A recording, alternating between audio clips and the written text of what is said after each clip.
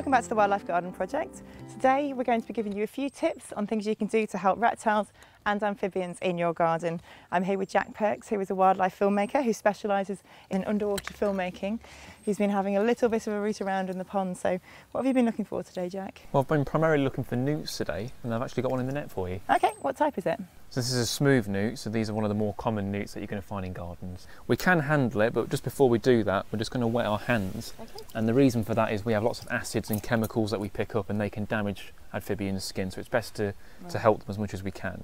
Okay. So if you just pick him up gently. Okay. And this is a smooth newt, so this is one of the more common newts that you're likely to find in garden ponds. They'll colonise ponds relatively quickly as well. Within it, if you have a pond, maybe a couple of years, they'll find their way eventually, and they're absolutely amazing. They'll lay their eggs in all the leaves and whatnot, and they'll spread quite quickly. And what other types of newt can we expect to find in our garden ponds? Well, we've got 3 native species of newt in the UK. We've got the smooth newt, palmate newts, which can be locally common, so in the southwest and more acidic ponds you tend to get those, and then the rarer newt, great crested newts, they will actually go into garden ponds as well. And how about other species of reptiles and amphibians? Well, most of them will colonise ponds. Common frogs, they'll go into ponds, common toads, slow worms, not so much the ponds, but compost heaps and log piles, things like that. Grass snakes will use that, and ponds as well, so there's quite a variety that you'll find in gardens. And are any of these species struggling in the UK at all? Well, great crested newts, they're fully protected. Things like habitat loss, invasive species, pollution, they all affect great crested newts.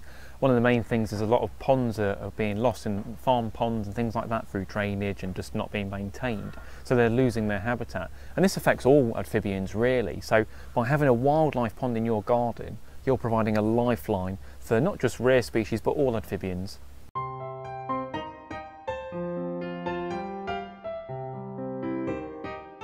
Ponds are often the first thing we think of, aren't they, when we think about garden features that can help amphibians. But what are the specific benefits of having a pond in your garden? Well, all amphibians need to start off life in water, so ponds are ideal because they're slightly smaller, they've got lots of food for them, there's lots of protection for their young, and they're sheltered. And does it matter how big your pond is?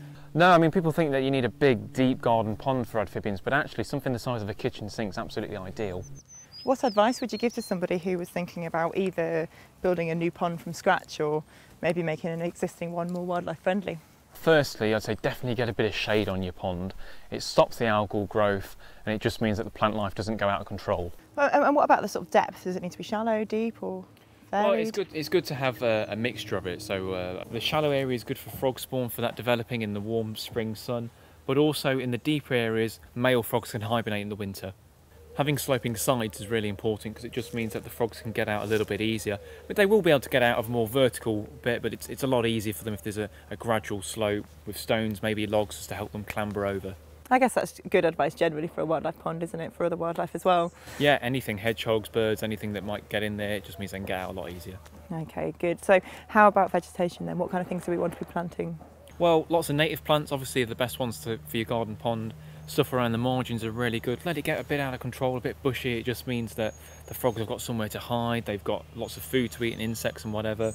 And then lots of different plants in the pond, so marginal plants, lilies, those kind of things that are going to really beef up your wildlife pond. Should we have a look and see what we can find in this pond? Yeah, let's see. Yeah.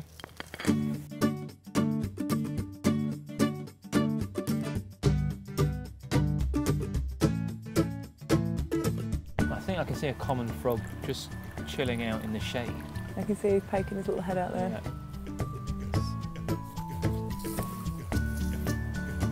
I got him. Ah, he got away. Ah. Got away. Too slow. Wily. I am too slow. Sorry, I've let the side down. I know, I'm very disappointed. Okay, let's keep going. We might get another one. Yeah, let's have another look. They seem to have wised up to the net a little bit, so I'm going to use my hands now. They're already wet, so shouldn't damage the frog too much. This is years of netting as a child coming into play now. So just going to go really slowly. He's not going anywhere.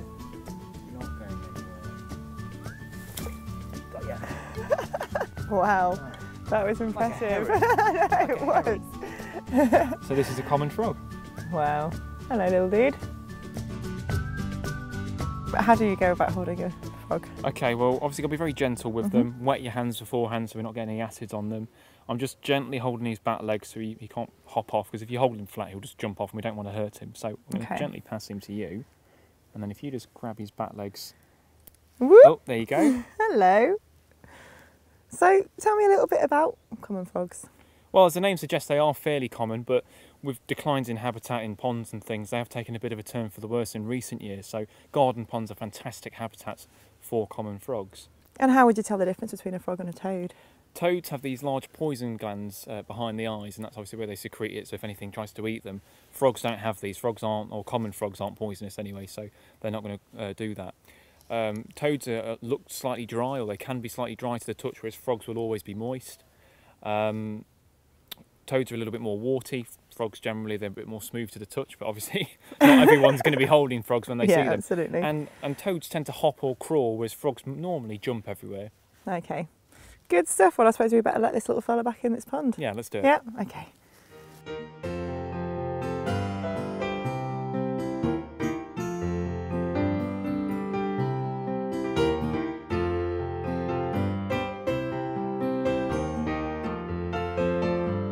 What other kind of habitats can people provide in their gardens for reptiles and amphibians? Well, other than ponds, anything that retains heat is always good, particularly for reptiles. So compost heaps such as this are absolutely fantastic. Lots of rotting vegetation. That rotting creates heat, so things like grass snakes absolutely love this sort of thing. Lay their eggs in there and the young develop. Slow worms will be rooting around looking for any slugs, snails and beetles to eat.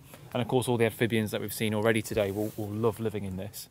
Okay, and what about log piles, rockeries, other things like that also have the same purpose? Yeah, so I mean log piles again, they rot at a much slower rate, but all the beetles and grubs live in there. That provides food, they provide shelter. I think anything that you're going to lay down for reptiles and amphibians, just make sure there's a little gap and that it's relatively tight, particularly for amphibians because they need a pocket of moisture in there to keep them nice and wet. So don't leave too much room for them. And rockeries, they're more specifically reptiles, but they'll go on there and they'll bask to get the warmth. Okay, should we have a little route around and see if we can find anything? Let's have a look, you never know. Okay.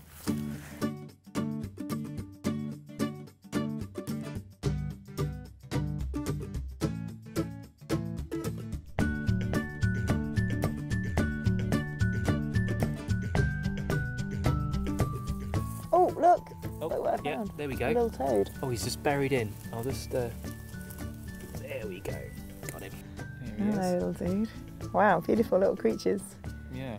So can you tell me a little bit about toads? So if you go back to the frog earlier, I mentioned about the glands. So frogs don't have it as much as these, but it's like a big poison glands behind the eyes, and that secretes a toxin when something wants to eat him.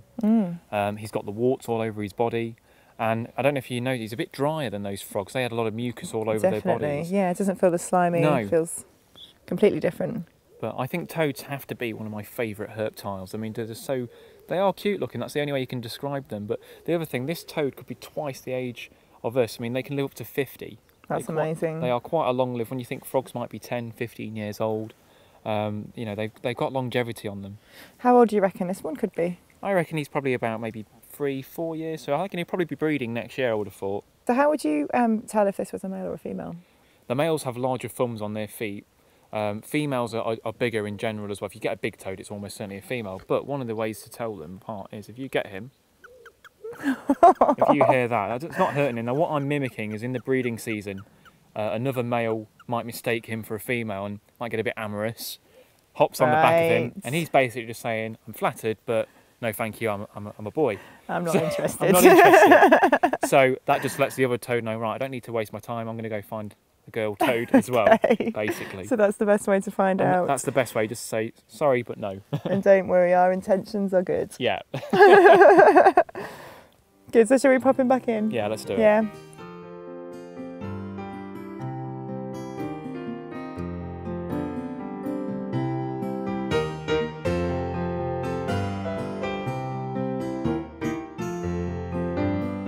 Reptiles and amphibians are often overlooked in our gardens, but they are fascinating and varied creatures. So if you take on board some of our tips, you may be providing them with a place to live, feed, breed and hibernate.